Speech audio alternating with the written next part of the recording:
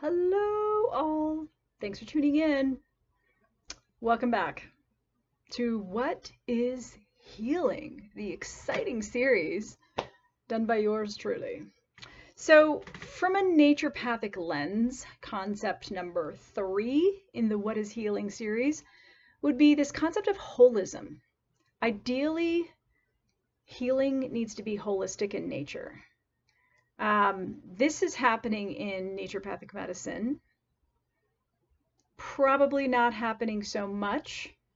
Okay, not happening much at all in conventional medicine. Now,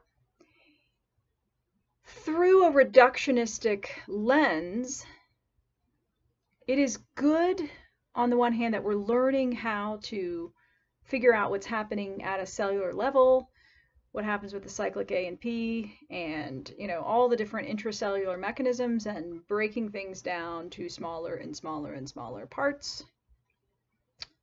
The problem is we've lost the balance in terms of putting things back together.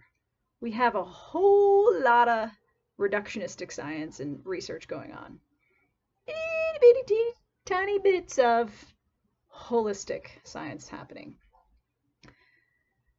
And the problem is that the things that you learn in a reductionistic scenario, like what's happening inside the cell, or when this particular thing docks on a cell receptor,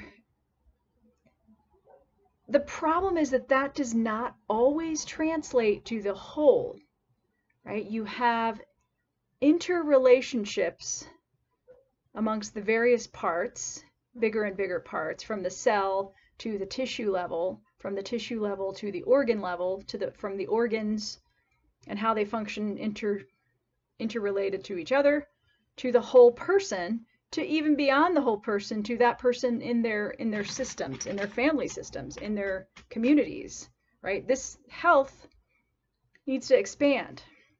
And so we have very few, very little research that's looking into how do we put the parts back together. With the exception, and if you're interested in this, you should check out Nora Bateson and the Bateson Institute in Stockholm, I think it is. I know she's in Sweden somewhere. And they're deliberately doing research that tries to look at the interrelational connections between things and how things behave in systems, as opposed to just tiny little breaking things down into smaller and smaller mechanisms. So this is quite useful.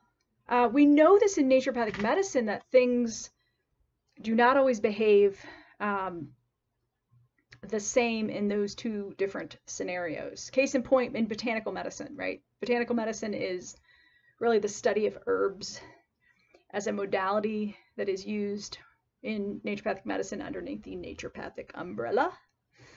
And really, you can take an herb and you can extract the active constituents, meaning there are different constituents and even molecules in a plant.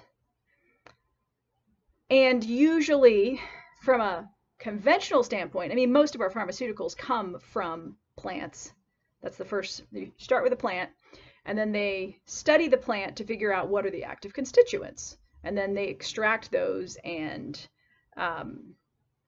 basically create a drug out of said constituent that then they theoretically understand it behaves exactly this way, and we can measure the exact numbers of the constituent in the drug that we're delivering to someone. Okay, that has its place.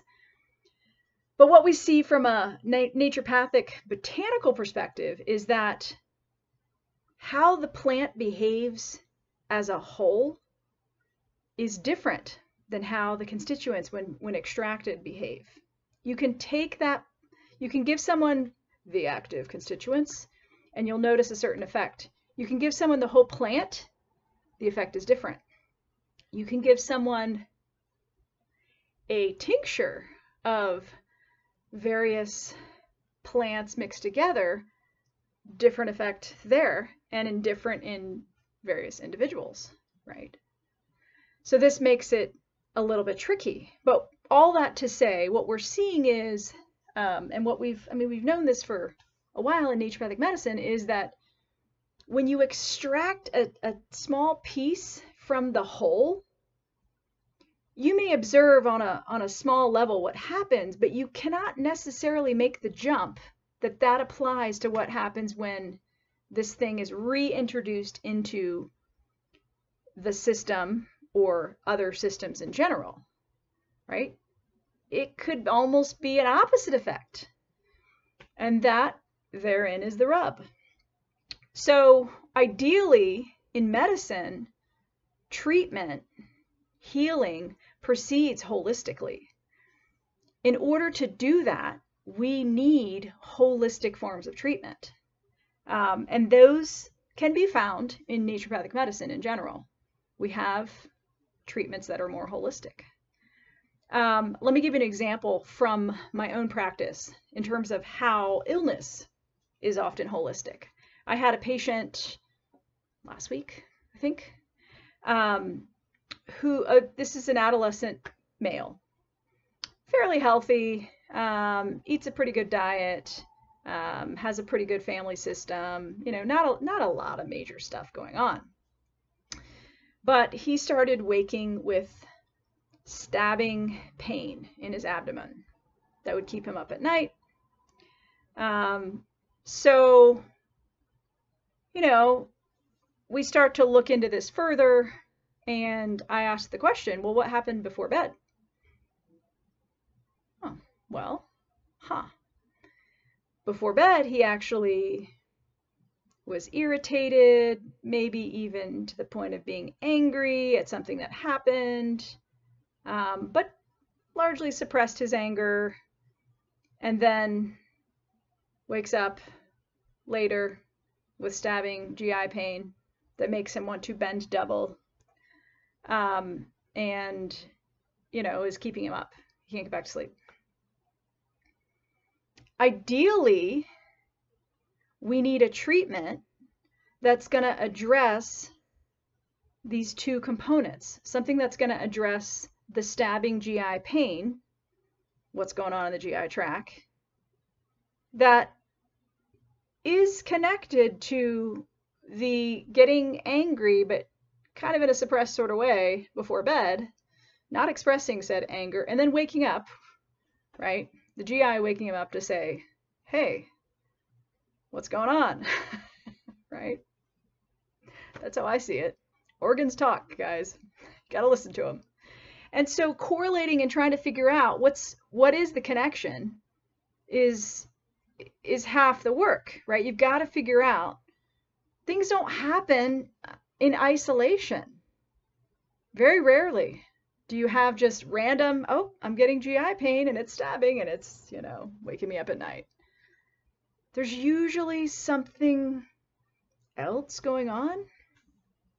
So yeah, in this case, we've got to address both components. We've got to, and thankfully there is such a medicine that happens to have those exact features that I told them to take, and that helped.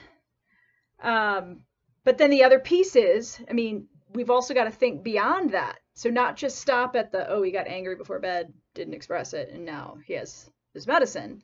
Even if that medicine has features that covers the anger piece, we got to look beyond that. We got to look back to, why does he not know how to express his emotions? Because this could come back again if we don't learn how to express our emotions in an appropriate way, where we can communicate what we're feeling and try to connect those feelings to what is happening in our environment, what behaviors other people are engaging in that may be influencing how we are feeling. So we have to start to learn to start to observe what's going on. And that was the conversation we had. Holistic, right? Healing, ideally, is holistic and should proceed holistically. And in so doing, it's not as likely to be suppressive. Pretty hard to be suppressive if you're doing something holistic. Not so difficult to be a suppressive kind of treatment if you're just trying to address one little piece over here. You're going to push it down, but then as soon as you stop that medication, that drug, it's going to come back because you didn't really address the whole. That's why I say the whole thing needs to be holistic. Thanks for tuning in. Hang in there. Audio.